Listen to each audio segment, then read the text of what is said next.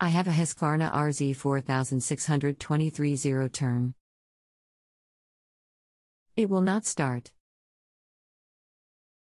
When I have the key turned, it doesn't do anything. I checked to make sure all the safety switches were engaging properly: brake, seat. The battery is fully charged. Is the ignition switch itself bad? Welcome to Just Answer Small Engines. Let me try to help you. Do you have a voltmeter or test light to see if there is voltage to the key switch? If there is no voltage to the key switch, the ignition fuse may be bad. Do you know where the fuse panel is? Do you have the operator's manual? I do not have a fluke. Do you hear the click at the carburetor solenoid when you turn the key switch on? I do have the operator's manual. No click. No hours show on meter either. No click would mean there is no voltage to the key switch. Can the fuse bad? Page 20 shows the fuse location. Tilt up the seat to find. I saw that inline fuse when I was checking the battery. Is that the only fuse on the thing? The 20 amp fuse would be the one to check. Also, if you try it with the PTO engaged, you get the hours and the click of the PTO clutch engaging.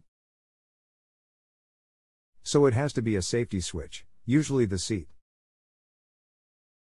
Let's change this to question and answer to get away from the timer.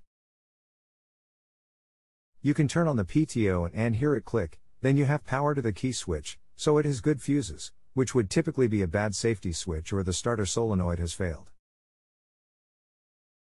I checked the seat manually and the safety switch is engaging. Do you mean that it is bad and should be changed? No, it may be good. That's why you need a test meter. A cheap digital voltmeter is less than $10.00 at retail or auto supply. Just changing parts is an expensive fix. Try WD-40 in all the switches and move the switches and work them, to see if one may be stuck. I would put all the switches back you have bypassed. I rechecked and you can hear the carb solenoid clicking when you turn the key. I am ordering a good fluke meter from Amazon. I need one anyway. I don't think it would be the seat safety switch because it can be started if you are not seated as long as the brake is set, the PTO is not engaged, and the steering arms are in neutral. Okay, let me know what you find. I suspect it is a safety switch, but it could be the starter solenoid, not engaging when the key is turned.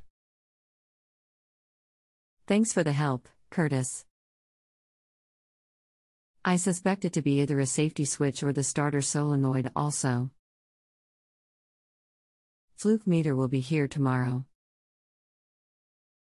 Okay, thanks for the reply. If you have a home improvement or appliance question and want to chat with an expert now, visit justanswer.com/ythi.